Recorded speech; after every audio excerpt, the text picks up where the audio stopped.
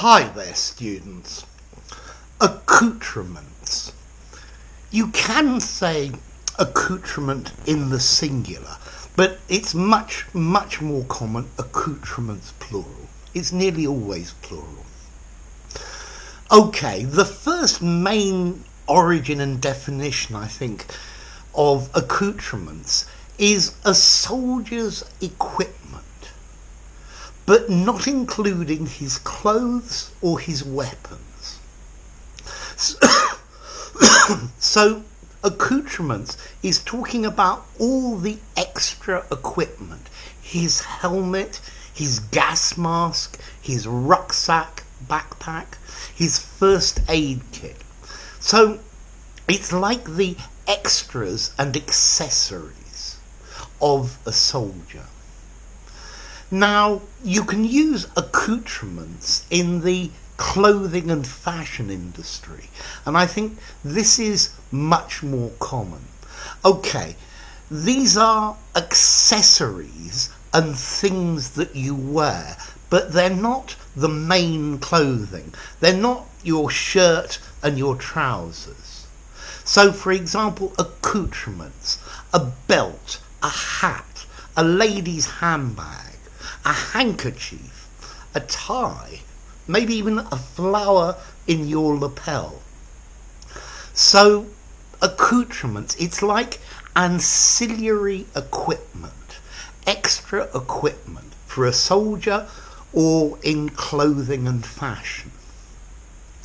From there we move to accoutrements, meaning the apparatus needed for a task or a purpose or a journey. So the cameraman brought in his accoutrements and put them on the table. So extra lenses, lights, light meters, different things. Or maybe you could say he has a car, a mortgage and 2 kids. All the accoutrements of modern life. And we also use, in a very similar way, accoutrements to talk about characteristics that identify something or someone, often superficial ones. So what would be the accoutrements of a doctor? Well, maybe a white coat and a stethoscope. Say R. What are the accoutrements of a chef? Maybe his hat and his knife and his white jacket. For Sunday lunch, it's very nice to have roast beef and its accoutrements, its trimmings. Okay, so the accoutrements to roast beef, they're going to be Yorkshire pudding, gravy, maybe peas and carrots, for example. Oh yes, and roast potatoes. Yeah, if I said Yorkshire pudding, roast potatoes, peas and gravy, you'd probably think of roast beef. They are identifying. A kitchen and all its accoutrements, its equipment, the pots, the pans, the machines, the different things. So accoutrements are like extra equipment. Okay, this word accoutrements comes from Old French, from accoutrer, meaning to clothe or equip. And I think it's related to another word in Old French meaning to sew. Yeah, to sew. Now, what about formality for accoutrements?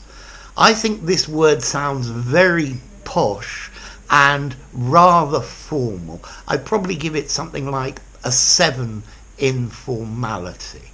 I don't think I would suggest using accoutrements in a casual conversation in the pub. I think they're going to say, what? Or they're just going to think you're a bit weird. So something semi-formal, something literary, something very formal. These are good places to use the word accoutrements. Remember, in the plural. So a soldier's accoutrements: equipment that's not his clothes and weapons, Clothing and fashion, things that you wear or carry but not the main clothes. Accoutrements, the apparatus needed for a task, a purpose or a journey. And also an identifying characteristic, often superficial, the doctor's white coat and stethoscope. So, there you go, accoutrements. If you enjoyed the video, give it a rating, subscribe to my channel, and I'll see you soon. Bye for now. Accoutrements.